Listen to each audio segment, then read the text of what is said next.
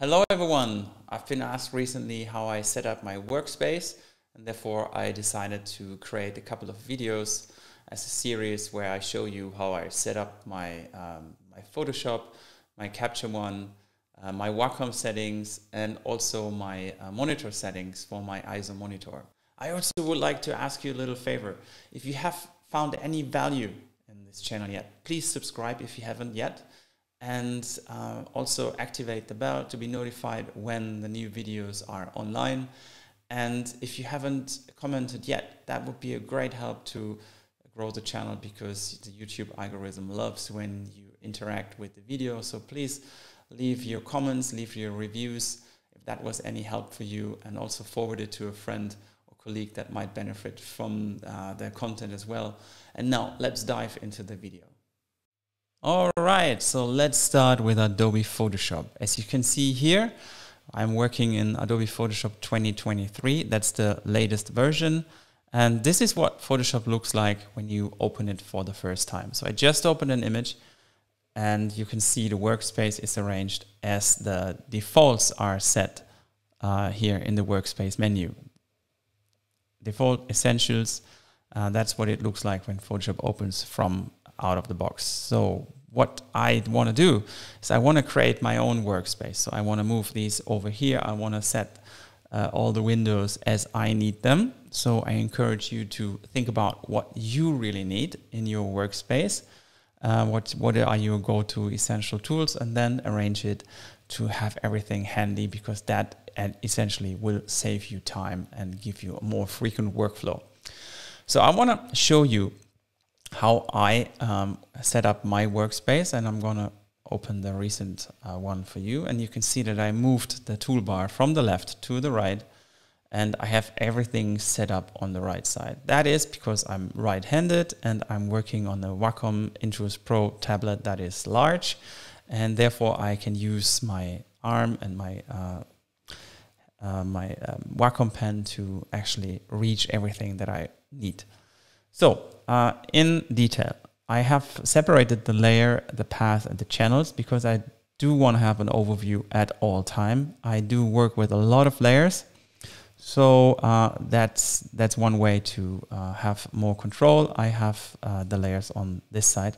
I have the path. If I use maskings or anything, I have them here. I have the channels here, and I do have the properties here.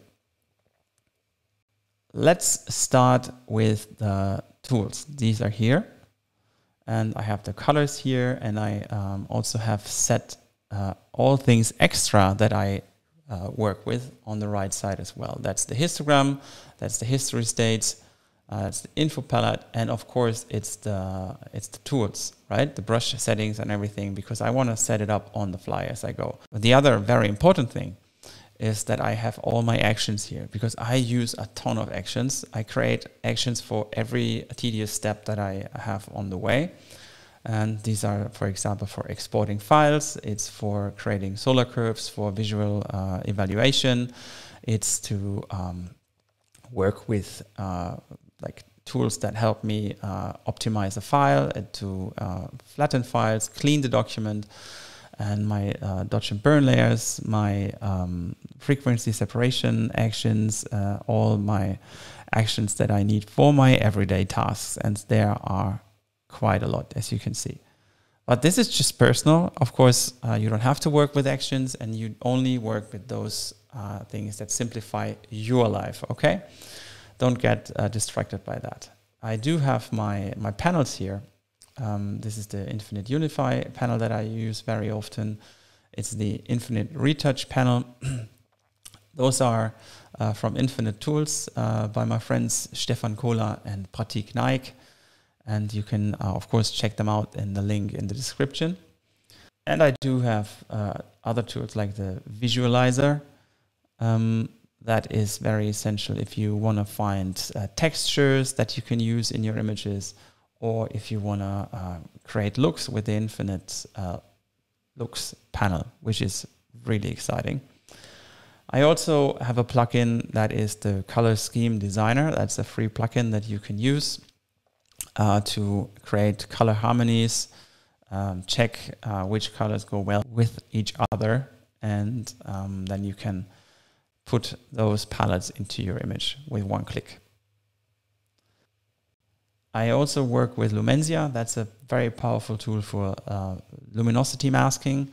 I highly encourage you to check it out. There will be a link in the description, and that is the one that is on my list for many, many years now, and I love using it. It's by Greg Benz, and make sure to check it out. All right, the other thing that I need to point out is that I love working with the full canvas of an image. So I hit the letter F once, and then I can move it around, I can zoom in, and I have my tools floating over them all the time. All right, that's Adobe Photoshop. And in the next video, I'm going to explain to you how I set up Capture One. Stay tuned.